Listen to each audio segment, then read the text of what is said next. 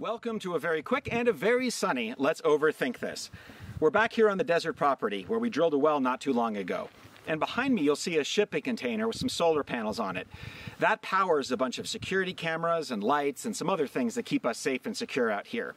I wanted to mount the solar panels in a way that didn't put holes in the roof of the container, because then water could get in and rust starts. So let me show you how I did that. I know other people have thought of this, but what I decided to do was just to use magnets.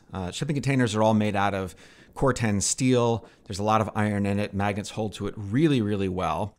I use this combination of these Z-clips. They're like bent aluminum flanges that bolt to the bottom of the solar panels, which for the most part you'd probably need anyway. And then these magnets that have a little threaded stud that come out of them. I'll show you how that works.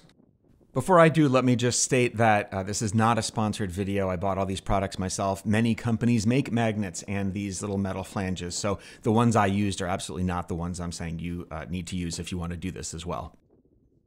Here's that Z-clip. I drilled a hole in the middle of it because that's where the ridge on the top of my roof fits. And that has to fit the diameter of the threaded stud that comes out of the top of the magnet. That's why I buy these magnets. They have that threaded stud that comes out of it. And then I use a plastic scraper to get it in place. Plastic being important here because it's easier to get the plastic off. And the extra distance between that magnet and the roof keeps it from sticking really well. I throw some washers on here and then use a nylon lock nut.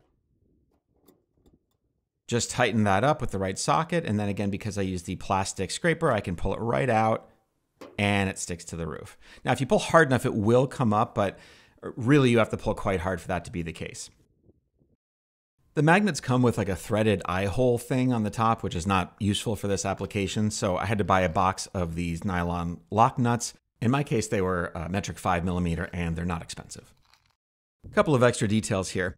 You save on using some of these if you double up. So if you have a few solar panels in a row, you can share the clip in between them as long as you drill the hole in the same place, and then you only need half as many magnets. Once you get to this many panels, it probably makes sense financially to find some sort of a rack system. This works really, really well, but probably is best suited for a few panels. The question will come up about theft. Yes, you could just pull these up off of the roof with enough force.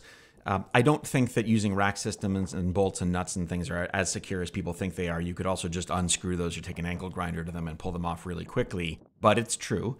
I have other deterrents for theft on this property anyway.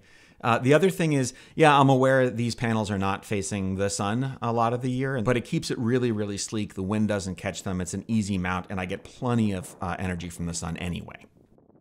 I have links to the products I used in the description below. If you use those links, you pay the same amount, and it helps me out a little bit. At any rate, I hope this was useful for you. See you next time.